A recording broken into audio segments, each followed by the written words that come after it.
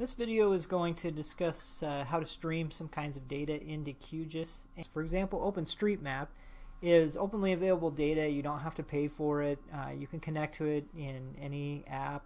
Somebody has made a plugin for QGIS that makes it easy to add the OpenStreetMap background into your map.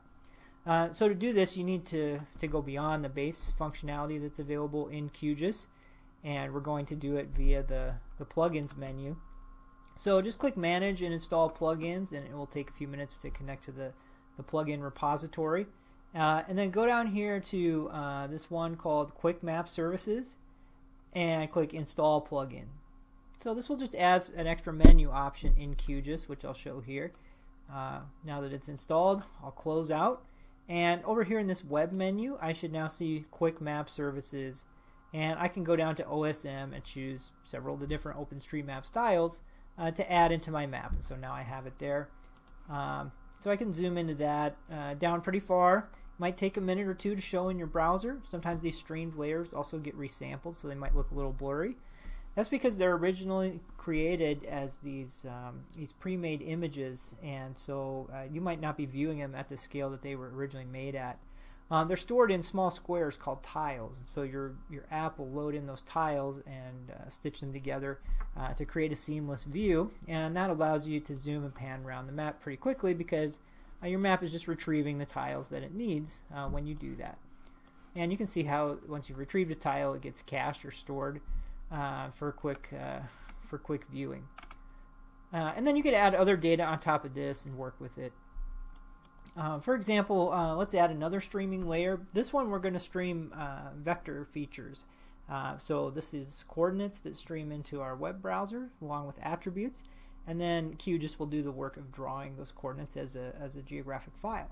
Now lots of organizations make available streaming data in this way.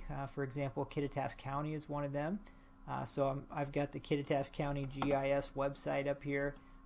You can see they're hosting it on ArcGIS.com, but the streaming data is going to be streamed out in a way that other apps can read it. So QGIS and other open source apps can read streaming data from ArcGIS servers like the one owned by Kittitas County. There's no kind of proprietary restriction on that, thankfully. So for example, let's add the road layer and just stream it in from Kittitas County. Maybe this would be a situation where we didn't want to download all the roads ourselves, or maybe we wanted to make sure that we were getting the latest and greatest from the county server, and so we would stream it in from them. So I'm going to click Transportation here and choose the roads data set. And a lot of times on these data portals, you'll be looking for a URL or a web address that you can use to stream in the data. So I'm going to click APIs. This means Application Program Interfaces, and this is the place where programmers go, as well as people who want to stream data, because it's going to show you the address of the data set. And we're going to use the GeoService address. Now, this is a special URL that we can use to get the data. So we're going to do Control-C to copy it.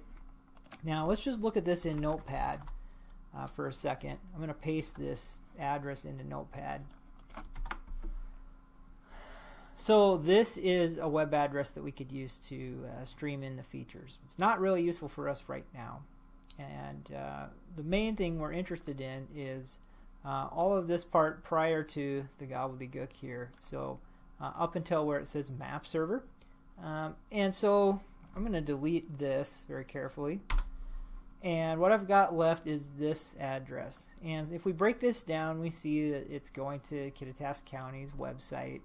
And they have hosted their GIS services, and then it's on their open data portal under a transportation category as a map service. So this is what a typical URL will look like if it's coming out of a GIS server program.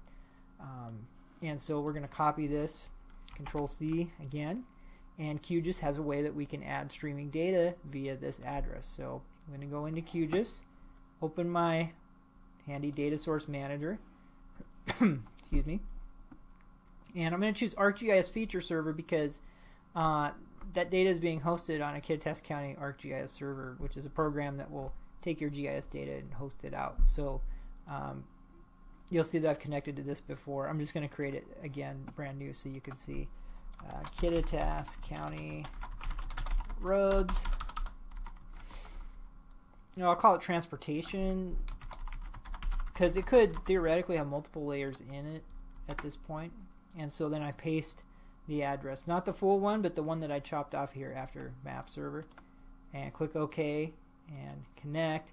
Notice that it found one service in there, a streaming service. It's roads, and so I can click add, and those will now appear on my map coming in directly from Kittitas County. Now the nice thing about these is because it's streaming in vector features, I can restyle them. The difficult thing about this is because it's streaming in features, if there's a ton of features, it's going to be slow, okay, because it has to pass all that data to my browser when I go around. So probably best to be zoomed in and not using a ton of data at a time.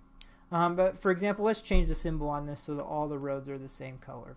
So I could go to the roads properties and change this from categorized to a single symbol, and going down to the lowest level here, maybe I'll just change this to like a dark gray line and click apply, and now we can see the roads data set that we've streamed in. So this was just an example of how to stream in some background tiles from OpenStreetMap into QGIS, and also how to stream in some vector data. This data is being served out from Kittitas County on their ArcGIS server, and we just added a connection to that, and we're able to bring it into our program.